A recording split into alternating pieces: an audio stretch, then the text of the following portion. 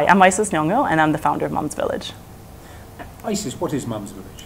Mom's Village is a platform targeting women that is focused on helping them make informed choices for the health and well-being of their families at the pregnancy and early motherhood stage. And what sort of content is there on the platform? So Mom's Village has a suite of localized content, all developed here in Kenya through a network of many contributors that ranges from health to parenting content.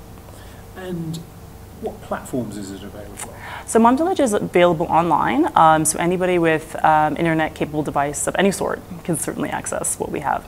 And so what sort of channels is it typically going out on? So most users are on mobile, and so that is certainly kind of the focus of ours. But we've tried to make it as accessible as possible. Yeah. So both smart and feature phones? Yes, certainly both smart and feature phone, and we are partnering with different types of distribution platforms to make it available and as accessible as possible. Users are there of the Sure. site. So how many users have you got on the site? So we have quite a large and growing community of users, of the tens of thousands of women who are consuming our content and interacting in our online communities. So what's the business model?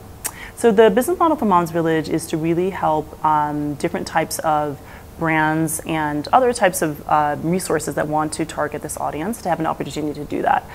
So we leverage the strength of our content to develop engaging content that we can engage users with, that also brands can have a strong connection to the users through. And have you attracted investment yet? Yes, we have attracted investment. We have a set of private investors that's enabling us to kind of build and grow what we're doing.